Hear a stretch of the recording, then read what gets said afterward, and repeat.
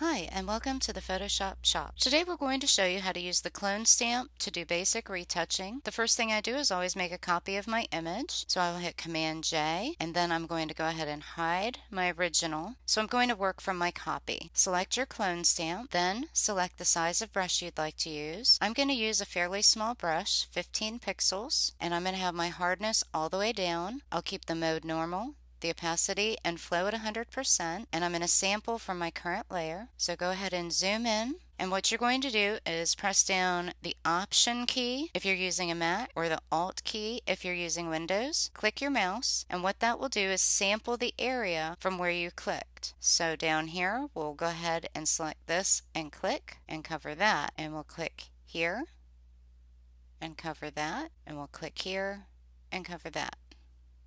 We can click here, cover that. Now say we want to take out this blade of grass. We'll go ahead and zoom in, and we'll select here and get the same tones, and we will just run this right along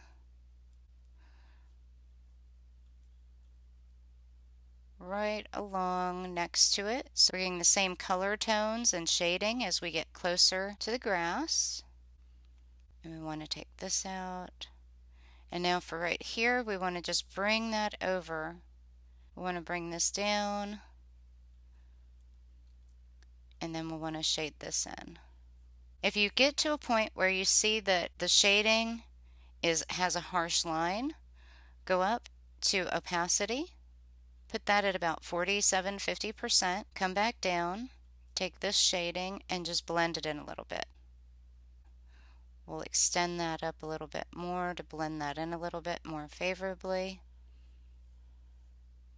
And there you go, we've removed the blade of grass. Just wanted to show you how easy it is to use the clone stamp to do a little simple retouching on the face, as well as removing small objects from in front of your subject. Thanks for watching, and we'll see you next time at the Photoshop shop.